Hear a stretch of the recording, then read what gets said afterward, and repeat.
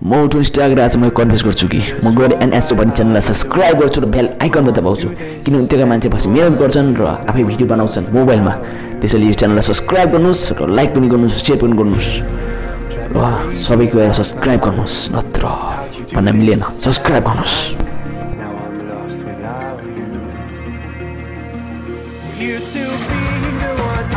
hello friends मेरो नाम अमृत तपाईलाई स्वागत छ मेरो च्यानलमा र आज तपाईलाई देखाउँदै छु फ्याक्ट यस्तो गेममा जो तपाईले धेरै एडिक्टिभ हुनु भएको छ साच्चै सुन्नुभयो यो हो PUBG त्यसैले तपाईको टाइम दिएर उस नगरेर सुरु गरौँ आजको video top 5 facts about PUBG so get started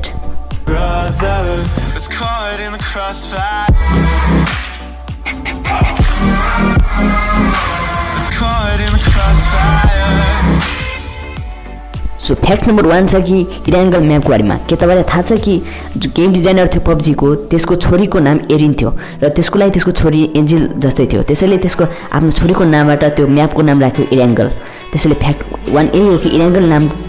आएको हो त्यसको डिजाइनरको PUBG को डिजाइनरको छोरीको नामबाट एरिन र त्यसको लागि त्यो एन्जेल जस्तै थियो मतलब परी जस्तै थियो त्यसैले आफ्नो म्यापको नाम इराङ्गल राख्यो जब जाम फ्याक्ट नम्बर 2 मा फ्याक्ट नम्बर 2 छ PUBG कुन गेमबाट केसबाट इन्स्पायर भएको तपाईले सोच्नु लागि PUBG इन्स्पायर भएको थियो GTA बाट त रङ हुन्छ तपाई PUBG इन्स्पायर थियो जापानिज फिल्मबाट जसको नाम थियो ब्याटल ग्राउन्ड र त्यो ब्याटल ग्राउन्ड भन्ने फिल्म पनि इन्स्पायर थियो एउटा नोभेलबाट जसको नाम थियो त्यसको नाम पनि ब्याटल ग्राउन्ड थियो जो 1950 मा रिलिज भएको थियो त्यसैले PUBG इन्स्पायर्ड छ ब्याटल ग्राउन्ड भन्ने फिल्म जो जापानिजमा छ तपाईले हेर्न सक्नुहुन्छ यदि जापानिज बुझ्नुहुन्छ भने थाहा छैन नेपालीमा डब भएको छ कि थाहा भएन सरी हिन्दीमा डब भएको छ थाहा छैन तर जापानिजमा छ र इङ्ग्लिसमा पनि चाहिएको छ हेर्न सक्नुहुन्छ त्यो फिल्म जसमा 50 वटा स्टुडेन्टलाई एउटा आइल्यान्डमा राखिन्छ र तिनीहरुलाई लड्ने भनिन्छ जसमा लास्टमा जसले जित्छ त्यहीले त्यहाँ राज गर्छ त्यसैले एउटा त्यहीबाट इन्स्पायर भएको हो PUBG अब जाम अर्को फ्याक्टमा सो फ्याक्ट नम्बर 3 छ यसको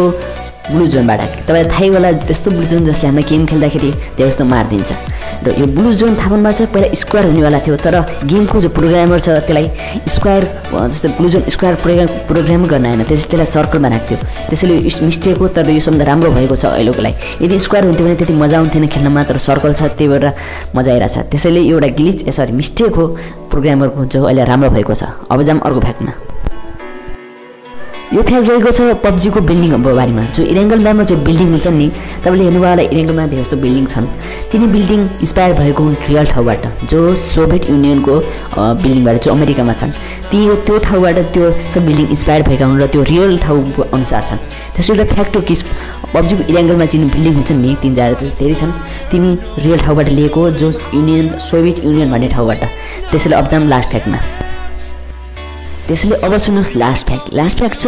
विनर चिकन डिनरको बारेमा तपाईले थाहा पाउनु भयो होला कि PUBG को गेम सिधै सधैँ लेख्छ विनर चिकन डिनर यो सबभन्दा फेमस लाइन हो गेमको बारेमा गेमको जस कम्पिटिसनको बारेमा सबभन्दा फेमस लाइन छ विनर चिकन डिनर तपाईले सोच्नु भयो होला कि विनर चिकन डिनर कहाँबाट आएको हो कसले ल्याएको कुन ठाउँबाट इन्स्पायर भएको त्यो साच्चै भन्नु भने यो इन्स्पायर भएको पुरानो जमानादेखि जहिले पहिला मान्छेले त्यस्तो धनी मान्छेले मात्र चिकन खान्थे अमेरिका ब्रिटिसतिर त्यसैले जहिले तिनीहरूले तास मतलब ग्याम्बलिङ गर्थे नि त्यही जसले जित्यो नि त्यही बेला भन्थे विनर चिकन डिनर मतलब जसले जितेपछि तिनीहरूले चिकन खान्थे त्यसैले यो त्यहीबाट इन्स्पायर भएको र PUBG मा पनि यही चिज राखियो पुरानो जमानादेखि इन्स्पायर भएर विनर चिकन डिनर जितेपछि त्यसैले एउटा फ्याक्ट हो कि यो इन्स्पायर भएको साच्चैको पहिलाको ब्रिटिस इङ्ल्यान्ड भन्ने ठाउँबाट जहाँ ग्याम्बलिङ गरे मात्र जितेपछि विनर चिकन डिनर भन्थे किनभने त्यहाँ जितेपछि जस्तो चिकनै खान्थे